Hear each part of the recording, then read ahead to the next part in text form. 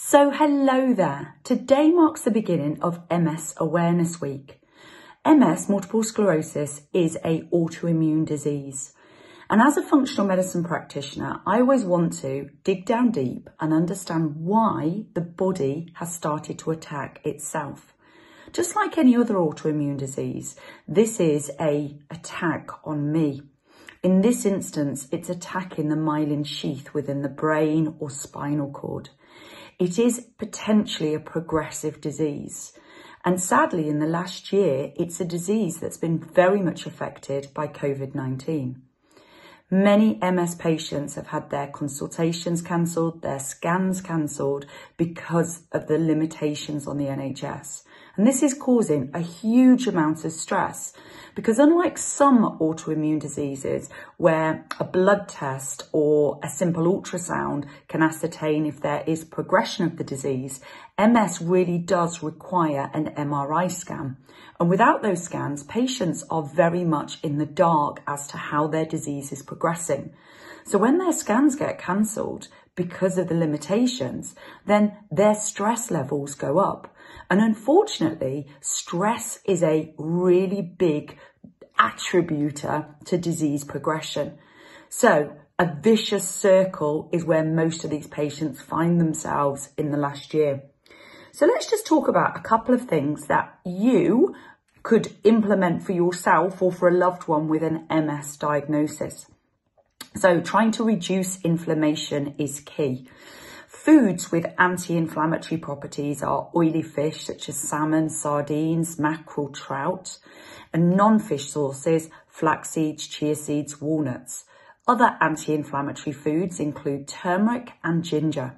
So trying to include plenty of those in the diet is giving you the opportunity to reduce inflammation. Trying to take out pro-inflammatory foods. Top of the list is sugar and processed foods.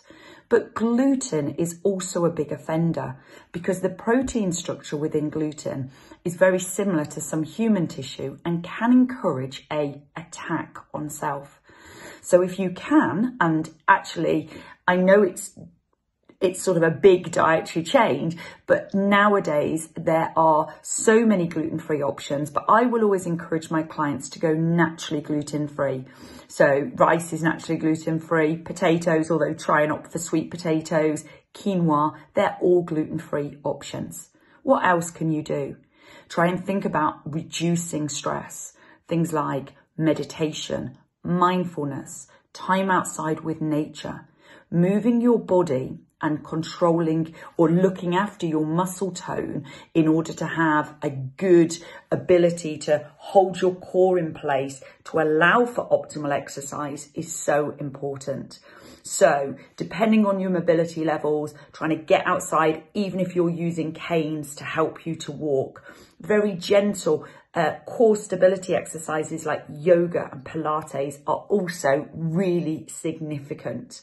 So let's get the diet as optimal as possible. Let's reduce stress. Let's get you moving.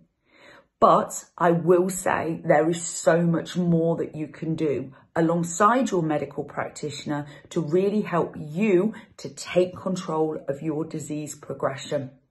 I work with MS on a weekly basis and my clients do make progress. Everybody is unique and we're never going to promise an outcome that might not be realistic. But what I am going to promise you is we will work with you to dig down deep, find the root cause of the attack and work to control that to the best of our abilities. So let's use this week to raise awareness and to really make a difference. Because if you or your loved one is affected, you know why we need to make a difference.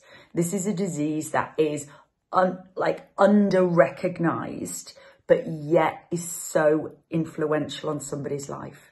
So I'm here to raise awareness. You're here to raise awareness. Let's make a difference. You take care. Speak soon. Bye-bye.